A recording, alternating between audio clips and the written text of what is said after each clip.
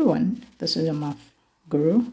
In this video, I'm going to show you how to solve the following Hidato puzzle. We have to fill the board with consecutive numbers from 1 to 37 so that consecutive numbers connect. For example, 2 must be next to both 1 and 3. I'm going to explain that quickly. So if I have 2, the number before 2 is 1 and the number after 2 is 3. I can put a 4 or a 5 around 2 because they are not consecutive numbers. So therefore, in no particular order, I'm going to start with what I consider the easiest hexagon to work with, and that will be the one circled. Using 9 as my reference point, you can see that I already have 10 next to 9. And if I write 9, as shown, the number before 9 is 8 and the number after 9 is 10. And because I've been able to use 10, I'm left with 8. And if you look at that set of boxes, I'm only left with 8, which is going to make 8, 9, 10 a set of consecutive numbers. So what that means is I can only fill this box next to 9, which is the only empty box, with the number 8. Moving to the next box, I'm going to use 27 as my reference point. The boxes around 27 are the ones I highlighted, or the hexagons around 27 rather. You can see that I already have 28 beside 27. So if I write 27, I already have the next number, which is 28. The number before 27 is 26. And because I have just one empty box left, what that means is I'm going to fill that empty box with the number 26. As mentioned earlier, note that you have to fill the box with consecutive numbers from 1 to 37 so that consecutive numbers connect. The next box to fill, I can say that I have one more box left, or space left, around 8. And because I already have 9 next to 8, what that means is if I have 8, I have 9. The number before 8 is 7. So therefore, the missing hexagon will have the number 7 as shown. Moving to my left, I'm going to use 11 as my focus now. So therefore, the spaces around 11, we have 1, 6, 7, 8, and 10.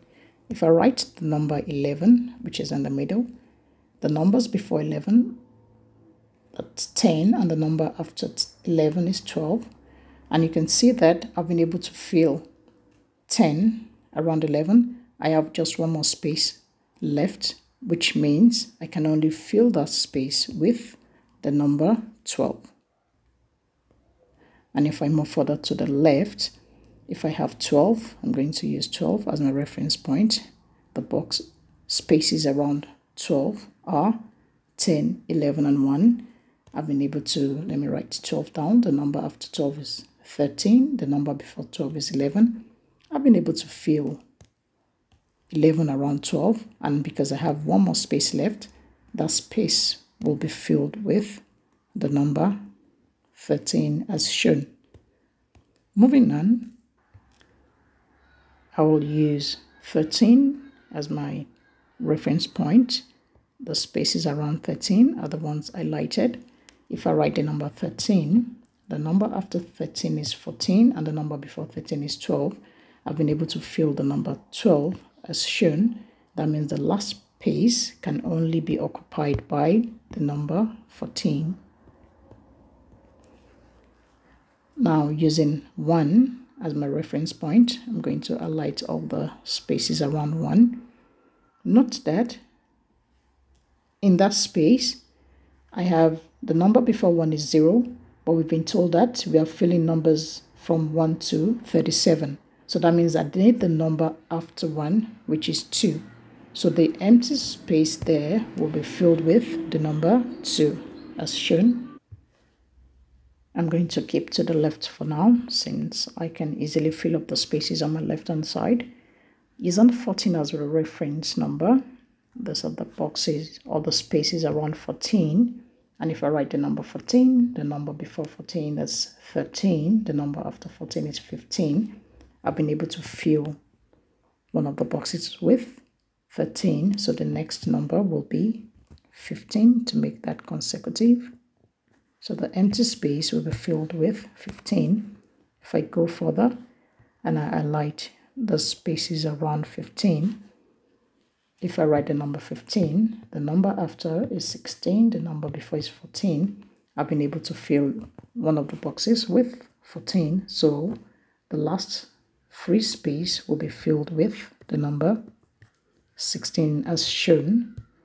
And then moving ahead, using 16 now as my reference point, I have all the spaces around 16 filled.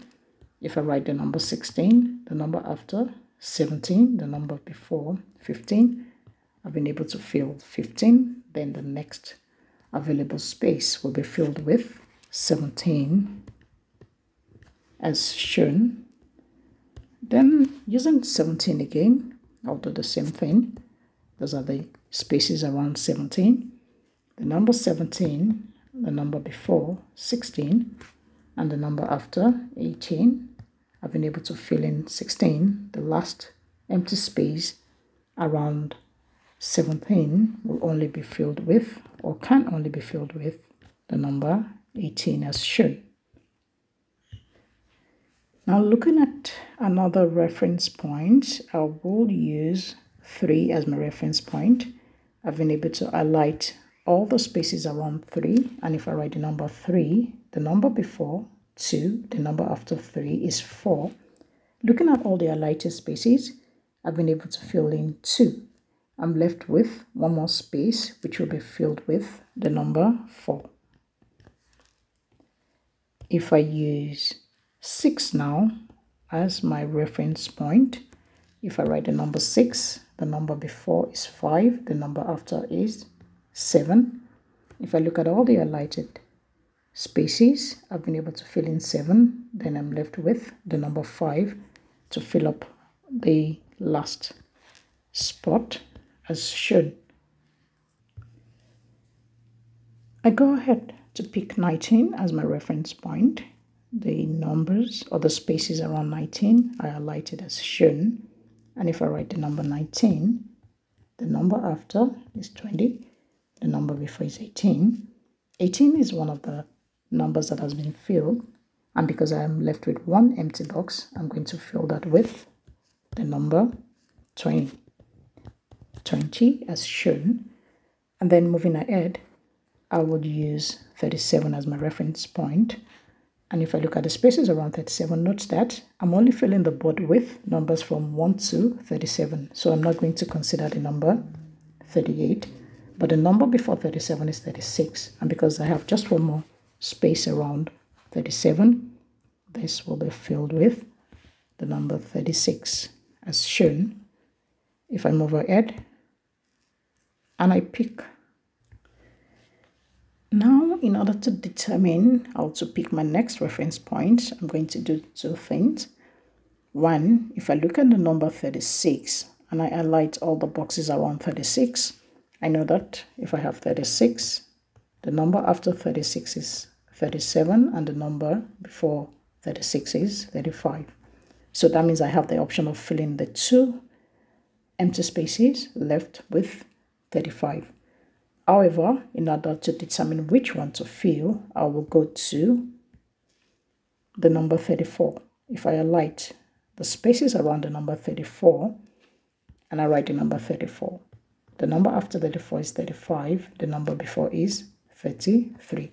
And because I have 2 spaces left to fill, you can see that 36 and 34, in order to make that consecutive, I have a common number, which is 35, between them. So what that means is the space between 36 and 34, I'm going to fill that with 35 so that they can both share the number 35. And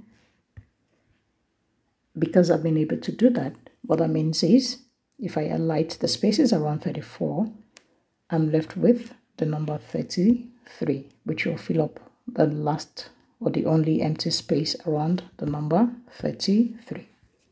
If I look at the number 33, I've been able to fill up all the consecutive numbers, that's 32 and 34, which means that the empty space does not matter to 33. Then I move ahead. Using 21 as my reference point, I have two spaces left around 21. If I write the number 21, I have 22 and 20. Before that, I've been able to fill in 20. I'm left with 22. However, in order to determine which of the spaces to slot in my 22, I'm going to consider the other numbers around. If I look at 32, that has been sorted because I already have 31 and 33 around that. If I look at the number 35, that has been sorted because I have 36 and 34 beside that. So what that means is I have this empty spot which is only related to my 21. So therefore, I'm going to fill that spot with the number 22. And if I look at or pick the number 22 as my reference point, and I look at the spaces around it, writing the number 22, I have 21 before that, and 23. I've been able to fill in 21. I'm left with 23. So the last space will be filled with 23.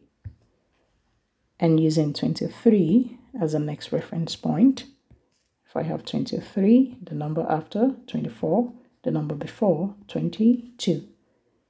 22 has been filled, so that means the last space there will only be filled or can only be filled with the number 24.